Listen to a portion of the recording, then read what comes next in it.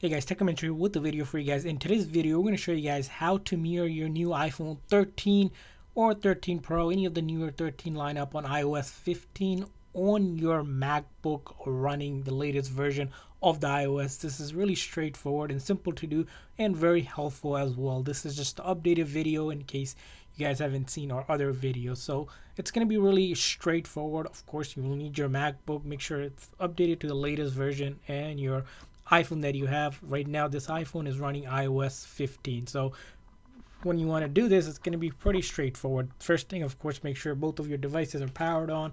The next thing you want to do is take your USB-C cable, because on the newer MacBook, that's how you are able to connect if you don't have the older version of MacBook, which has the older charger. So you're going to plug it in here, and then once you plug it in, go ahead and plug it in to your MacBook as well. So find one of the ports to plug it in.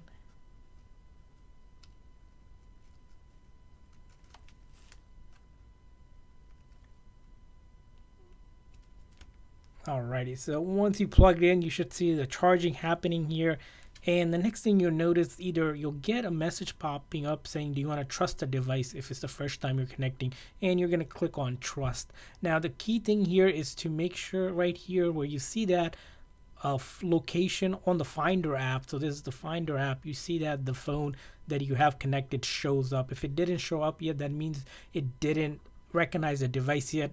Just unplug and plug again. Sometimes you might have to turn off and on the iPhone. So once you have done that, now it's time to start the screen mirroring. And to do that, you're going to want to search up an application called QuickTime.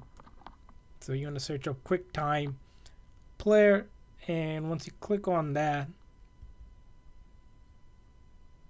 you will open up that. So once you do open up that, it's going to be up here. It won't really pop up right away and you may not recognize it, but on your left hand side you'll see this QuickTime Player. Now what we want to do here is go to File, and then after File we want to go New Movie Recording. We want to click on that. Once we click on that, it's going to open up your webcam. You're probably going to see your face on it. We have it blocked, so that's why we're seeing a green screen here.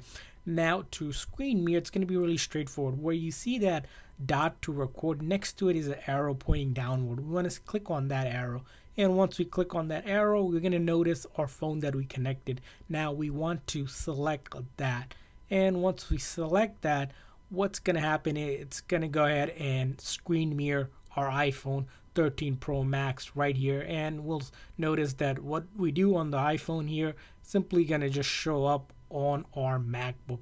Again, if you don't have one of the newer version of it, you might see a bit of lag, but that shouldn't be too bad. But there is sort of a slight delay. Again, it's going to be kind of per use cases, but that's how you mirror your iPhone 13 Pro Max or any of the newer iPhones to your new MacBook. So hopefully this video is helpful, and if this video is helpful, please make sure that like and subscribe button. Thanks for watching, guys. See you guys next time.